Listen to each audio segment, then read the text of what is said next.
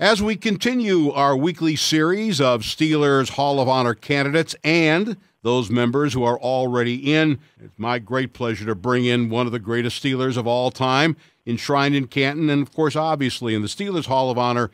Lynn Swann joins us now on Savran on Sports. Lynn, how are you? Thanks for joining us. Stan, I'm doing fine. Hope it's a great day in Pittsburgh, but every day in Pittsburgh could be a great day. Yeah, you got to make the sun is out, which we may not see again until July 4th. So it's a good day. You haven't been in sunny Southern California that long. You've forgotten what the weather here can be like at times. Lynn, you've had such a remarkable career in so many areas and venues. Certainly as a football player, obviously, but as a broadcaster in politics, and now you're the athletic director at Southern California, and I wonder your thoughts about being in the upper level of academia.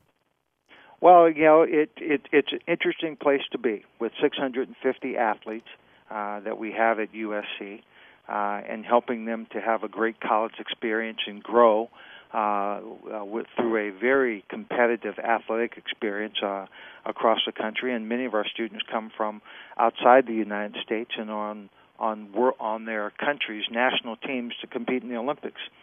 So engaging all of them, helping them grow is what we do. Academically, having great experiences, and of course, just purely the pure competition, and we strive to make it work. But it's like being a parent of 650 kids, all of them 18 to 21, 22 for the most part, and there are growing pains. So we work with them, we deal with it. What has surprised you most about the position that maybe you didn't anticipate until you actually sat in that seat? Well, there are lots of things that will surprise you, Stan, and I'm sure you've seen the news all around the country in terms of what's going on. But every day you just try and work to do it the right way, avoid the risks, making sure there's integrity in the program, and when there's not, you fix it, you make people accountable, and you move forward. Because you're very active, obviously, on Saturdays, I'm wondering, Lynn, how closely do you follow pro football, and in particular the Steelers from out on the West Coast? Well, I try and follow them. I see the big stories. There were hardly any of those. There were hardly any of those this year. Take your pick. Pittsburgh is certainly my team. Will always be my team, and I will always follow the Steelers. But as you know, Stan, when you're not covering a team, when you're not in the locker room on a daily basis, there's a lot that you don't get a chance to see, or a lot that you don't know. But with all the news and all the Twitter and all the conversation, there doesn't seem to be an awful lot that you miss outside the locker room. Yeah, unfortunately, we have had a lot of conversation about that, and there have been a lot of opinions offered and rendered from people, as you say, are 2,000 miles away and don't see what goes on. And to be honest, I don't have to tell you that even a local reporter doesn't see or isn't privy to all that goes on in a locker room. No, that's true, and so it's difficult at best. It to some degree gets to be a bit invasive, trying to find the real truth in what's going on. Sometimes I wonder if there's a real need to know. That's true. I'm sure the organization feels like that.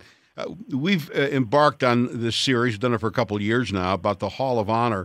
And I wonder, obviously, being enshrined in Canton is the ultimate for any pro football player. But what did it mean to you to be inducted and included in the Steelers Hall of Honor? Well, I think it meant a great deal to all of us, certainly, to be in the inaugural class for Pittsburgh in terms of this is where we did our best, and this is with our teammates to be in a position to be a Hall of Famer in Canton, Ohio. So it's paying homage and tribute to the team and to the organization and to the fans who helped us be our very best and to receive the honor.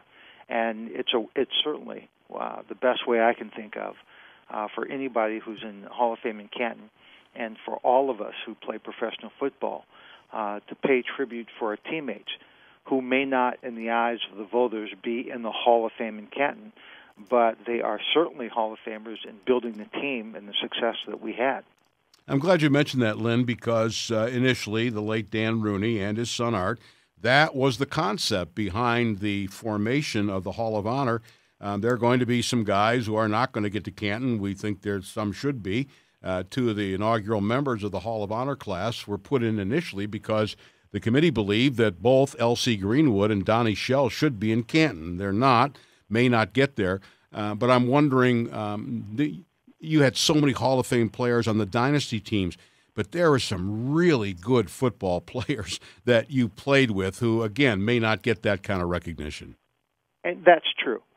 But without those players, all those Steeler players who are in the Hall of Fame, I don't believe would have gotten the recognition, would have had the success that catapulted them into the Hall of Fame. And so it's our way, as you said, of saying these are players who are deserving of being in the biggest Hall of Fame and the most important Hall of Fame, but may not get the votes to get there. But they will always be the foundation and pillars of success in the history of the Pittsburgh Steelers. Lynn, this might be an unfair question, and I don't mean to put you on the spot, but I've asked. Don't worry, Stan. I can always move. That's right, exactly. You can always hang up, at any time you want. I've asked all the guys if there was a player or two that you played with who currently not yet in the Hall of Honor, or obviously not in Canton, that you would like to see given that award as soon as possible. Guy you played with. Well, I think certainly, Donnie Shell's in the Hall of Honor, and LC, you mentioned them already in terms of being, guys who could be in the Hall of Fame in Canton, who played great football, who were part of the spirit of our football team. Donnie Shell being a free agent player. Started to call him a walk-on. That's a college term. There you go, right? A free agent. You give player. Donnie a scholarship now. Go ahead. But he breaks in as a free agent on a team that had gone to the playoffs 2 years in a row, and played great football. But yet he comes in with a group of rookies who make this team. And plays great, goes from a special teams guy to being a starter to being a team captain. Without his kind of spirit and courage on the defensive side of the ball and in the locker room, I don't know that we win 4 Super Bowls. He's part of that glue, part of that personality, part of the strength, the fiber of the team that allowed us to play well. And LC was the same way. I mean, and not just in terms of the way he played, but the levity and the fun he brought to the game. even in his dress-offs after the game, it was deserving of Hall of Fame mention. There's so many. We try to mention people every week, and we're including people from later years as well. But just Mike Wagner's name has come up a great deal. Larry Brown. Larry Brown. Yeah, Larry Brown was unbelievable as a right tackle for the Pittsburgh Steelers. I mean, absolutely unbelievable in terms of his consistency, his abilities, his talent, his unselfishness. Yet, because of all the other players, and when you move a tight end to tackle, it almost seems like you're saying, well, you weren't good enough to play one. But the reality was there was a better fit for Larry at tackle than there was at tight end, especially the fact that we didn't throw the ball that often to the tight end. And Larry should have been nominated, made All-Pro on multiple occasions. I agree. And other guys of that ilk, guys like John Kolb and Moon Mullins and Gordon Gravel, they hardly ever get mentioned, but that's why Dan wanted to establish the Hall of Honor.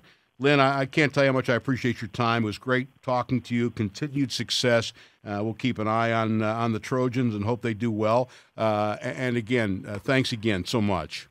Stan, thank you. All my best always. to the Pittsburgh fans and the Steeler faithful.